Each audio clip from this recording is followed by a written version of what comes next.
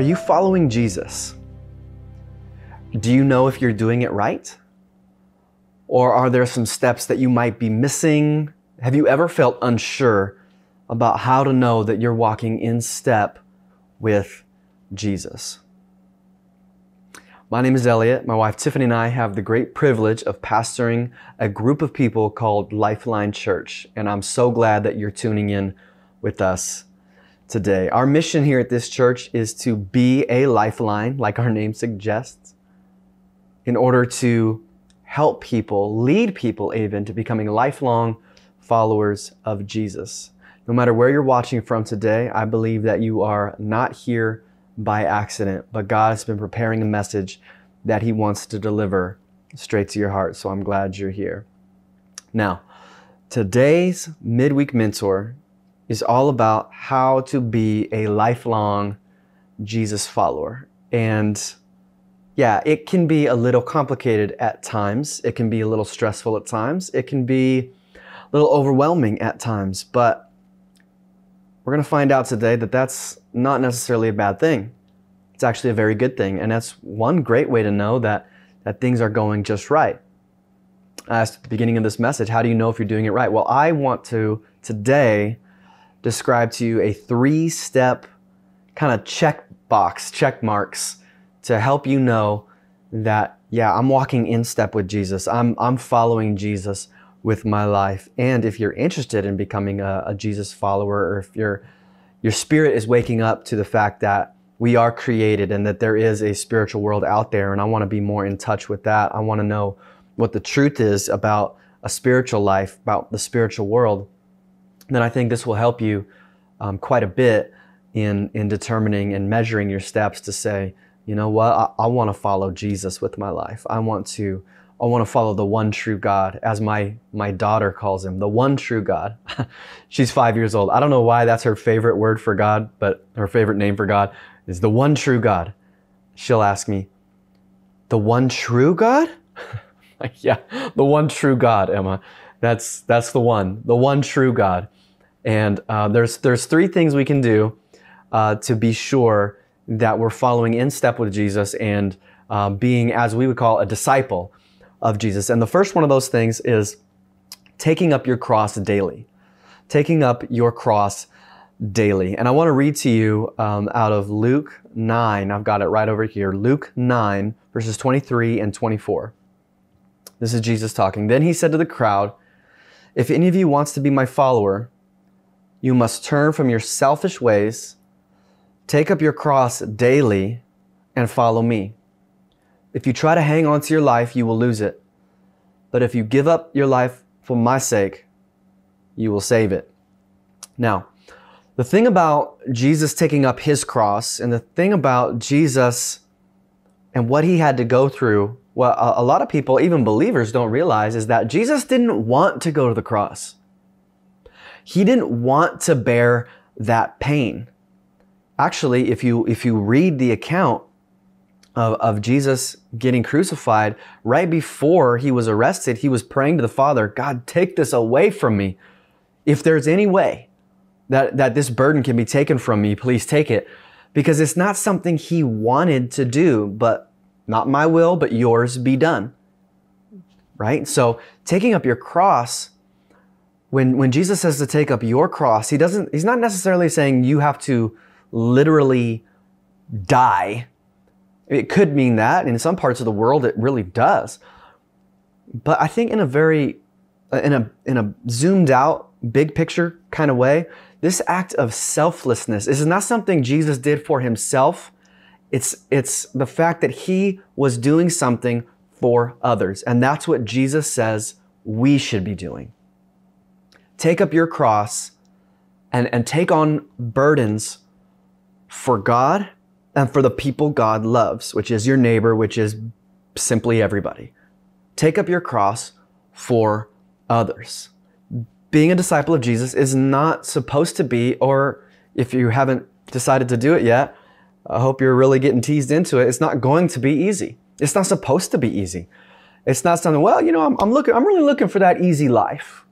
So I guess I'm gonna be a Jesus following Christian now because I'm looking for the easy life.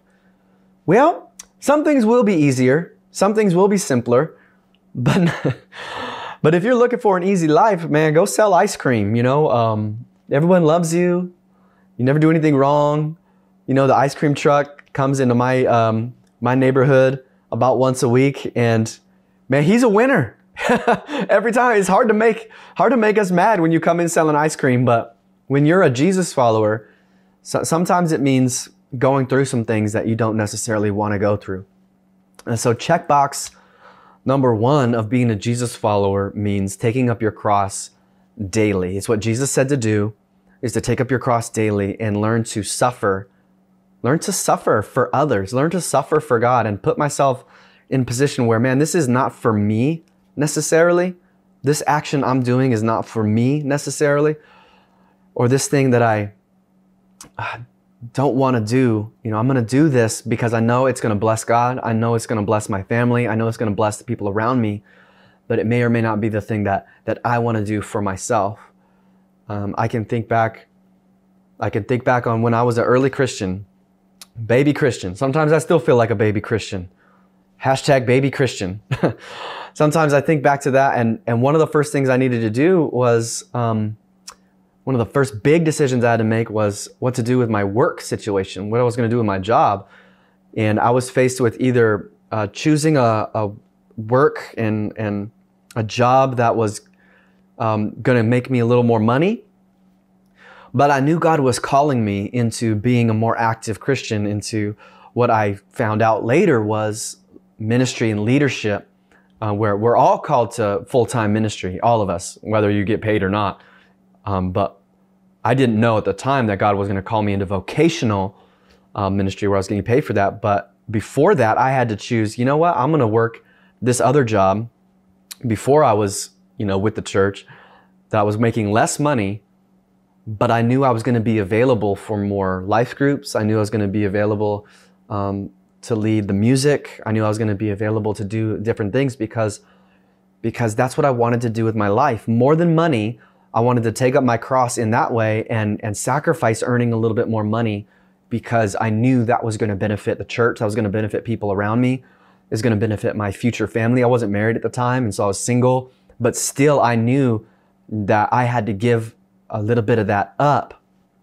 And somebody out there is saying, man, I think I'm called to quit my job, man. Well, I didn't say it, but I'm not going to say whether God said to adjust your work situation, but it's any number of things that can be affected by taking up your cross and saying, you know what, this is going to be better for the Lord and for the people of God, but it may not be better for my own leisure time or pocketbook or whatever it is. I'm going to take up my cross and do what I know is best for the kingdom. So that's number 1, is taking up your cross daily. Being a lifelong Jesus follower is taking up your cross on a daily basis. Number 2 thing is we need to know what the greatest commandment, the greatest commandment. There is one commandment that kind of sums up the life of a Jesus follower, where it can be very complicated at times to discern whether or not, what I should do, what I shouldn't do, what's right, what's wrong. There's debates on both sides. What do I do? I'm not sure. Well, Jesus made it simple for all of us, and he summarized all of the law, all the prophets into one great commandment. And I want to read it to you. It's out of Matthew 22, verses 36 through 40. And it goes like this. Teacher, this is somebody asking him a question. Which is the most important commandment in the law of Moses? Jesus replied, you must love the Lord your God with all your heart, all your soul, and all your mind. This is the first and greatest commandment. A second is equally important. Love your neighbor as yourself. You see, this kind of reminds us of what we just talked about. So love the Lord your God with all your heart, soul, mind, and strength, and love your neighbor as yourself. The entire law and all the demands of the prophets are based on these 2 commandments. Being a disciple, a follower of Jesus, means that we need to follow in his footsteps and his commandments. And lucky for us, he summed them up, because I don't know about you, I'm kind of a simple guy. I need things to be simplified for me. And I know all of you are much smarter than me. Most of you, anyways, are much smarter than me. The only reason I'm kind of am where I am is because I got a lot of smart people around me. I realize this. I know this. It's all good. But Jesus made it simple for even very simple people like me, where I need to focus on really just a couple things. Loving the Lord, my God, with all my heart, soul, mind, and strength, and loving my neighbor as myself. And this actually has a lot to do with the reason why we call our group of people, our church, Lifeline, is because we really resonate with this great commandment. Is we want to be a lifeline to our community. We want to be a lifeline to our neighborhood, to the schools around us, to the neighborhoods around us. And we want to show that love to our neighbor. Now, when Jesus said neighbor, the passage right after this really talks about, because the person asking the question said, well, who's my neighbor?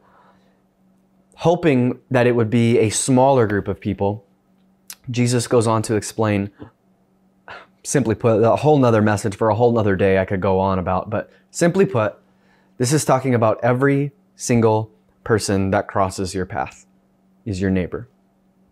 And we're supposed to and called to show love to every single person. It doesn't matter like if they're in our people group. It doesn't matter if they're black and we're white. It doesn't matter if they're white and we're black. It doesn't matter if they're Jewish and we're Christian. It doesn't matter if they are, fill in the blank of thing that religious groups are known for not getting along with.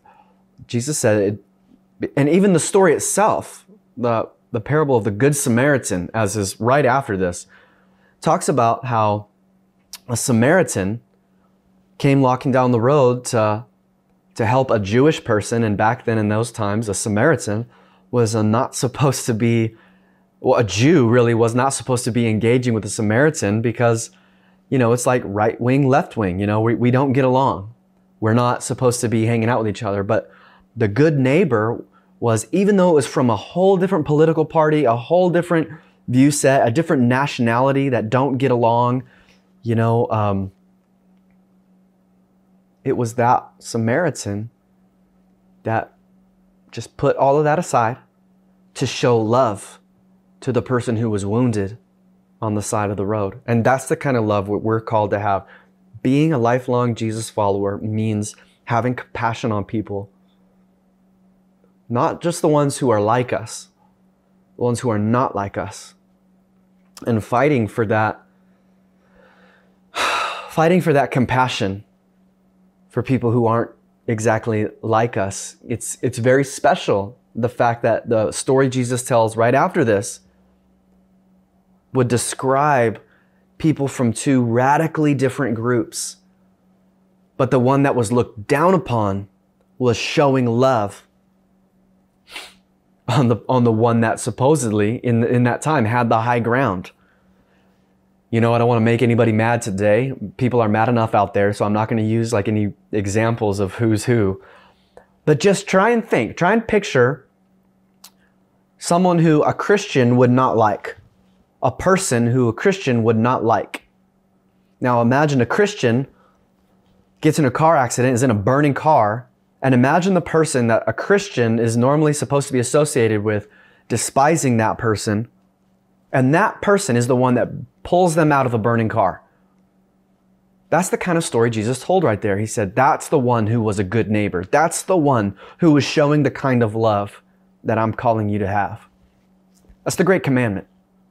And that's being a Jesus follower right there.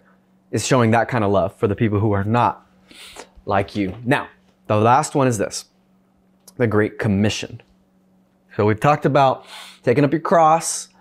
We've talked about the great commandment, but now there's a Great Commission. There's an action step for us to do. There's something that we're called to do. And it's called the Great Commission. And it's one of my favorite passages in all of the Bible. It's one of the greatest things. It's the thing that fires me up the very, very most when I talk about it. And it's found in Matthew 28. And it goes like this. Matthew 28, verses 18 through 20. Jesus came and told his disciples, this is right before Jesus is going up, ascending into heaven, I have been given all authority in heaven and earth. Therefore, go and make disciples of all nations, baptizing them in the name of the Father, the Son, and the Holy Spirit. Teach these new disciples to obey all the commands I have given you.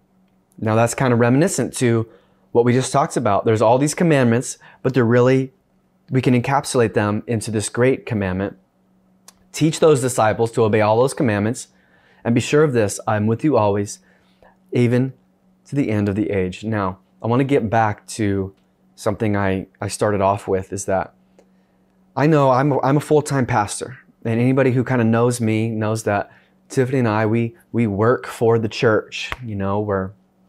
We're in full-time ministry, but I want to crush that right now, because being a follower of Jesus means you are in full-time ministry.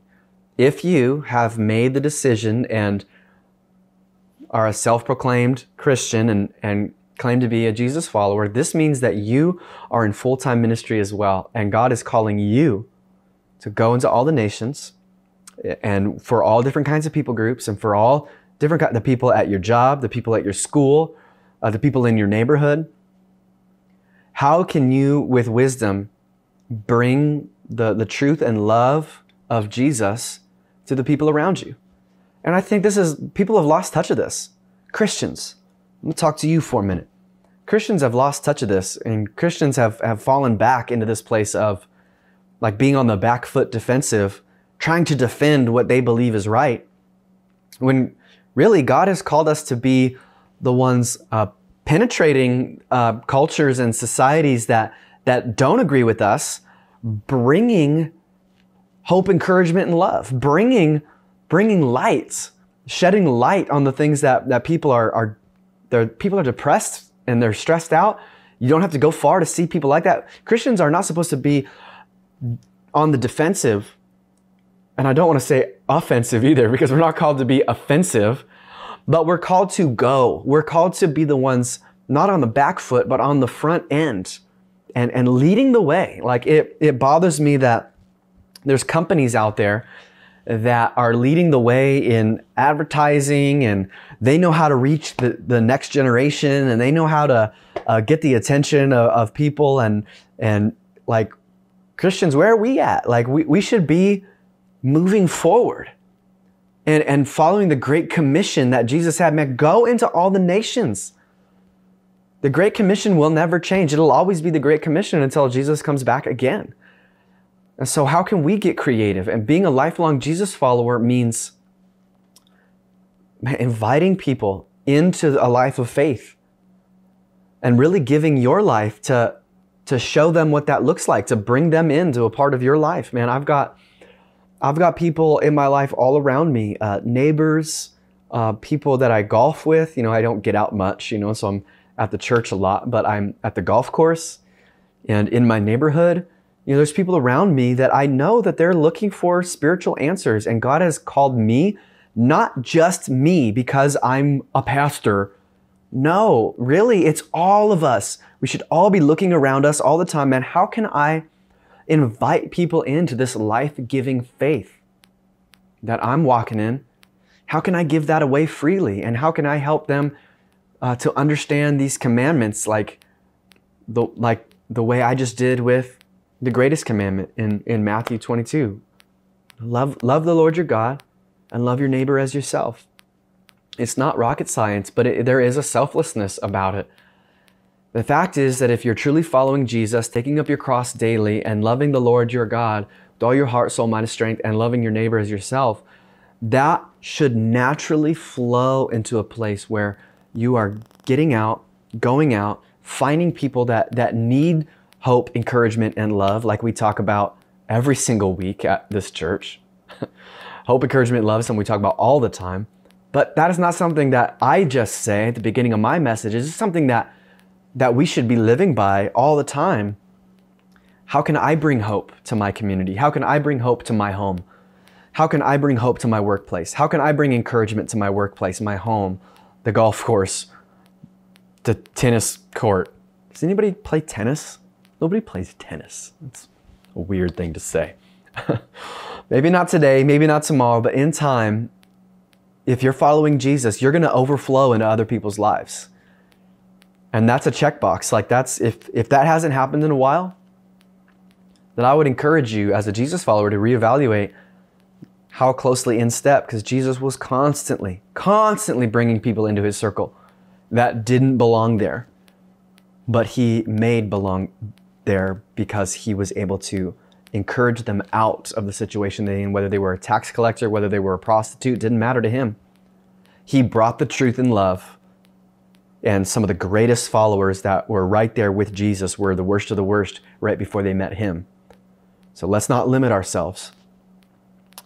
The point is, once we make the decision about Jesus, we have to figure out what to do about it. And lucky for knuckleheads like me, and for some even smart people need a reminder every once in a while, I've got to turn from my selfish ways, and I've got to learn how I can give my life away